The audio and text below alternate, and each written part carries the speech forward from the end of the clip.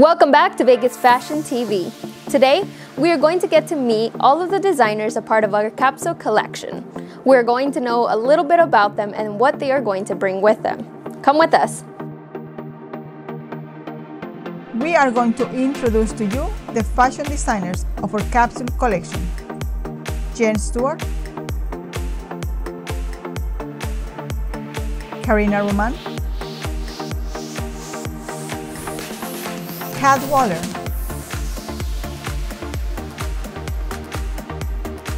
and Christina Roman.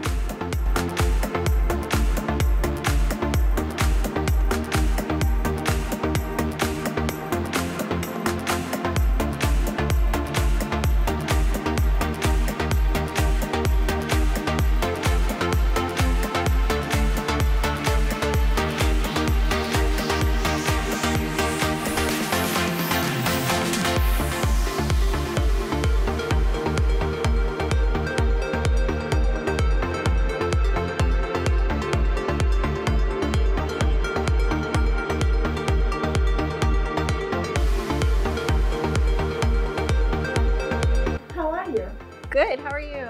Fine, thank you. What is your name? My name is Jennifer Stewart. Okay, so how did you find out about the competition? I started following Laura Versa Couture on Instagram, and I saw it and I was like, this seems like something I want to do and really help get started on my fashion career. So who gave you the love for fashion? I think it's something that I've always been passionate about. When I was 16 looking for a job, everybody's like going into fast food or just trying to be secretary or something like that, and immediately I went to retail and into fashion and wanted to learn more about that. So do you know how to sew? Little bit. I would say I'm a beginner, so I'm still trying to figure that out and kind of teach myself and hopefully get more classes so that I can advance and become a full-on fashion designer. So what are you doing right now about your fashion? So currently I have my own online graphic tee shop, Nerdy Vegas Chic. I really love it. It's inspired by fandoms and the geek community. So what I want to do is grow that. So going beyond just like the basic graphic tee, something that that's something novelty, that really creating something that's couture, and that's going to be more high fashion in that fandom world. I think a lot of it comes from my personality, so it's not just something that's going to be super mainstream all the time. Like there's those things that are that everybody has. You want to have those pieces for your customers, but I like to also do some stuff that's gonna bring out like a little bit of my personality. So instead of something that I would say that's more of like within the wizarding kind of realm, instead of just like the whole mischief managed that's like slapped on everything, I like to do a different take on it. Like one of my favorite designs is coffee helps manage all of my mischief. So it's just something a little bit different, and it's trying to be creative and think outside the box so that it's something unique. Did people tell you do it or not do it? I don't think I've really had anybody tell me not to do it. I think it's more of I just do what I want anyways. I just, it's something that I've always wanted to do ever since I was young. So having it was always the end goal, and one day I just woke up and was like, I'm tired of waiting and this is what I'm going to do, and so I just went after it. What are you trying to accomplish with the competition? I think for me this is going to be a growth experience because I am so new to this on this other side of the design. Instead of just creating a design on the computer and then putting it on a t-shirt that's already pre-made, I'm actually working with a whole concept board, and I'm actually going to be creating pieces from fabric instead of just having something that's already built that I'm just adding to. This is something that's going to be from start to finish, something that's an idea and creativity and something that's inside me coming to life. Are you scared? I am very excited because this is something I've always wanted to do, but at the same time imposter syndrome sinking in, so I'm having little double-edged sword there trying to figure it out, but mostly just really excited. Well, we're very happy that you're here today. So we'll see how it goes. I'm excited. Thank you so much.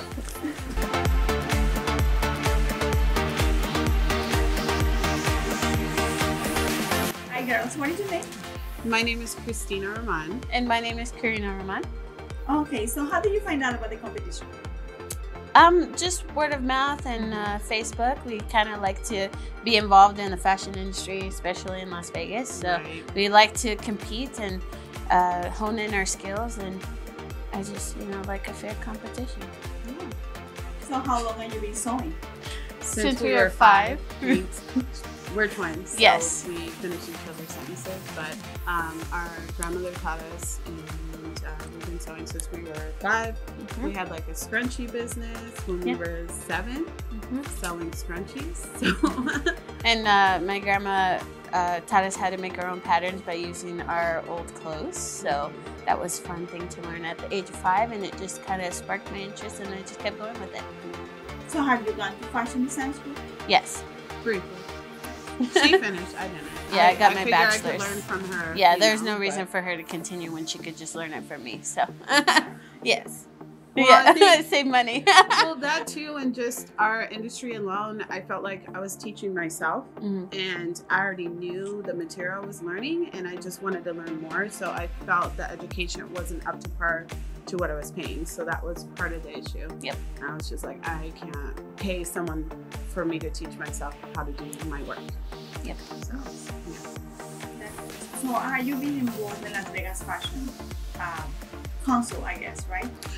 It's Las Vegas Fashion Design Council. I'm the president of the council, and she's my... The former vice president. I mean, we're still hoping to bring it back, but due to COVID, it's kind of hard, so we just kind of just wait. We're notoriously known for Fashion Fridays. We would mentor fellow designers locally in town, showcase their work, and kind of mentor them through the process of building and creating. So I just want to get back to doing that. Model fittings, model showing, coordinating, showcase. We would get DJs and have a packed house most of the time. So it was very fun. I miss it a lot. Do you have any specific style that you design? Like you're twins. Yes. But it must be different personalities, right? So can we talk about your style? I'd say I'm more classic Hollywood, tailored, fitted. I like to show women's curves, but still be modest. That's more me. I'm a bit edgy. I like to do a lot of contrasting of styles. So I like the urban part of it, but then I like the professional, so I try to blend it together.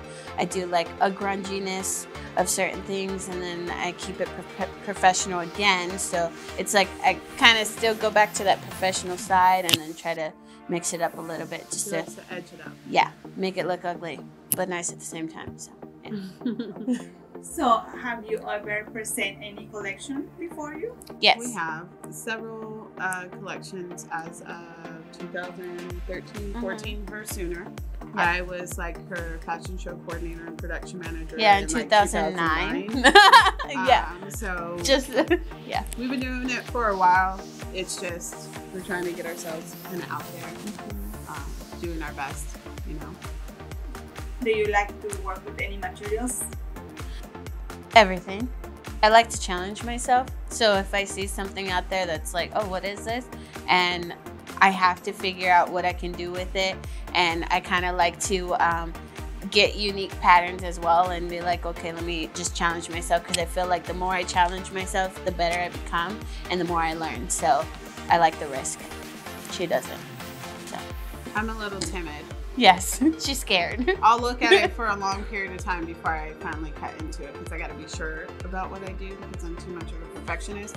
This one, she'll sew, look at it later. I'm like, I got to step by step, and I got to make sure it, it's good, and then I just like, okay, I'm happy with it, and then I move on. So, quite opposite. Her biggest pet peeve is that I wait till the last minute to cut my threads. So, I'm so just go that I forget about it sometimes. She's like, you forgot your threads. So, it's fine. A lot of cleaning. So, What do you want to accomplish with the competition? Just to hone in my skills, my designs, and continue to learn. I mean, that's all you can ask for. You know, a lot of it too is branding, like knowing who I am as a designer. How can I put myself out there that where my pieces will look different and can be recognizable, and then just to be challenged and be creative in this time, because there's so much we can do, but we're limited on doing those things because of our situation right now. So I just need the creative juices going, and competing in this challenge will do just that, and then make me better as a designer. So I'm excited. Did people tell you to do it or not to do it? Not to do it.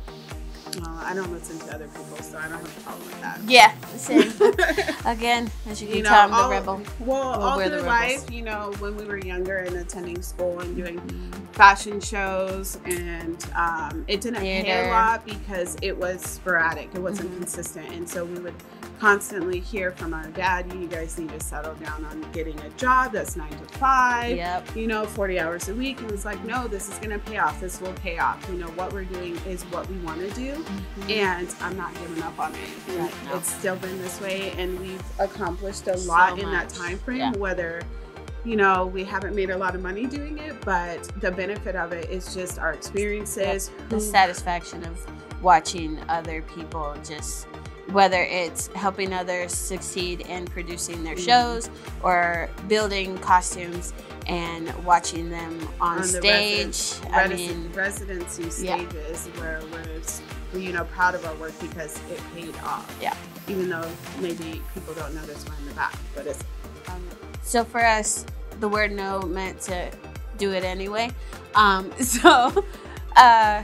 Obviously wanted to show them like, oh, we can make it happen. And throughout the years, like, we've accomplished so much, helping other people succeed and putting on their fashion shows, being able to teach others what we do, and then, you know, building costumes for shows on the Strip, which is a success in itself. It's like, I know I'm making something for someone else for stage.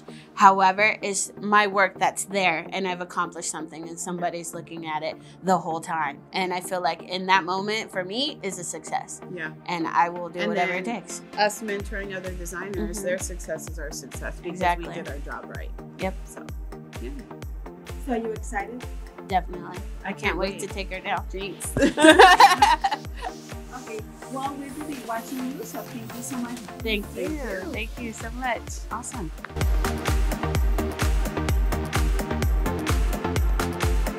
So my name is Caitlin Waller. I go by Kat generally just because it's a little bit shorter and a little more fun, and I think it fits my personality a little bit better. So, yeah. Okay, so how did you find out about the competition? I had some friends that I work with and hang out with down here that kind of brought me to light to the competition, and I thought it was really interesting, and I thought it would be really fun to kind of help me grow and learn a little bit more from other people and other designers in the area, kind of branch out and meet more people. Okay. You're not scared? I'm nervous, but I'm like want to push myself past the nervousness and see if I can, you know, be better than what I have been in the past. So did you went to fashion school? I went to fashion school for 1 year in San Francisco. It was like learning things that I already kind of knew, and a lot of classes that wasn't really working for me. The cost didn't really work out, so I started looking for other schools that I could go to, and I found the Art Institute down here. Unfortunately, I started the semester before they shut down, so I ended up just kind of down here, and I actually liked living down here, so I decided to stay and just kind of learning from, you know, peers. And I work in a bridal shop, so I learn a lot from just working there. So. Okay, that's good. Yeah.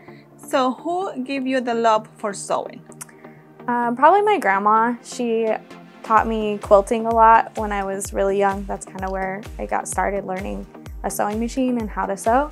But I wanted to do more stuff, and my grandparents made a lot of the clothes for my cousins. So we kind of I was able to learn how to make clothes from there, like the older styles of making clothes, and then I kind of branched out to design and doing it my way and what worked for me. So yeah. Well, that's really nice. So what do you want to accomplish with the competition? I really want to just kind of push my limits and see what I can do, but also kind of grow and learn from others around me and see how they do things, because I've been kind of just feeling my way through pretty much everything I do and just kind of like, well, this seems to work, so I'll do it that way, but maybe see how other people do things and see what works for them and kind of grow from there and see, you know, what I can accomplish by learning more. Okay, that's really nice. Did the people encourage you, or the people told you not to do it? So my mom and my grandma always encouraged me, but my dad and like all my teachers in school and everything were always like, no, that's not a good idea. Like, you should just be a teacher or a nurse or something like that. That's just like a common, like everybody kind of goes to those fields. And so I was like, well, no, I want to do fashion design. Like, that's what I want to do. I've done design for like ever. Like, I have drawings from when I was a kid that I remember just designing stuff because I wanted to, because I thought it would be really cool. And so that's always what I wanted to do. So I did help to have my mom kind of push me towards that, and my grandma kind of pushed me towards it. But it was definitely hard, like pushing through, like my dad not wanting me to do it and not thinking that I could accomplish anything. And like my teachers like, well, career fairs, like that's not what you should do. Like, I know you have a plan, but like, is that really your plan? Maybe you should have a plan B. That's not really going to work out for you, those kinds of things.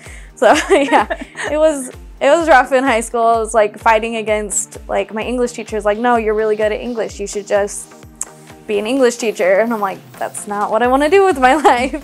But, you know, so they kind of pushed me away from it, but I kind of always was able to keep doing what I wanted to do. Oh, well, that's great. That's really, really nice. Okay, so do you have any preference for any kind of fabrics that you like to work with? I definitely like dealing with like stretchy or like knit kind of materials, like stretchy. I don't know, I've been really interested in stretch velvet lately. It's like my favorite thing. So I don't know why, but it's that like is a hard really, material. You I know that, right? Yeah, but I just love it. I just love it so much. No, that's great. So yeah, that's great. We all have preference for certain materials, and because when I think that when we envision something, is that the richness of the velvet, how it moves. Yeah, it's like very like elevated and very elegant looking, yes. And I think that's probably why I'm like so much like I love it. Have you worked with velvet before? A little bit. I used to work at a fabric store, and so I would deal with the fabric a lot. So I kind of know how to manipulate it a little bit, but also learning and growing in this competition as well. Kind of like seeing how it works and what works for me and everything. So just kind of learning. That's good. Yeah. Well, that is important. Set up, goals and see.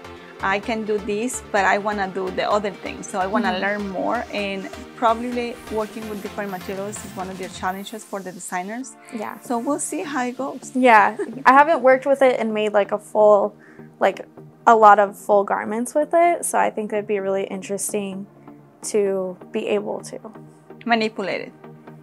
Yeah. Yeah, that's very important. I think that's one of our goals, to help a little bit, because our designers sometimes they don't have a lot of knowledge of how to work with certain materials. And I think our goal for this is, besides the showcase what they're doing, is help them a little bit. Some people, they just need a little bit of push so they can do more things, and that's what we want to do. Definitely. That's what we're gonna do. Okay, well, thank you so much, Katy, and we're gonna be seeing your progress sooner or later. Yes. Now that we've been able to meet all of the designers a part of the Capsule Collection, I hope you're as excited as I am to see what they have in store for us. Tune in next episode to see what is inside of their sketchbook and what kind of fabrics they'll be using for their designs. Also, remember to subscribe, comment, and hit the like button for more.